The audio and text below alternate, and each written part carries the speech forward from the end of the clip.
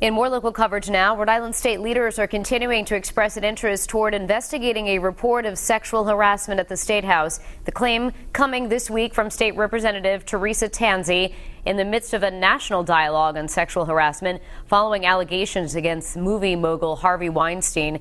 Now, Attorney General Pete Martin is looking into whether there was any crime committed, and this morning, State Police Colonel Anna Sumpico echoed the sentiment. Yes, we are reviewing Representative Tanzi's comments. I spoke with the Attorney General, and we're just reviewing the allegations at this time. Representative Tanzi said that a high-ranking lawmaker told her sexual favors would advance her bills at the State House. We, of course, are working much more in the story and we'll have the latest developments tonight, live at 5 and on WPRI.com.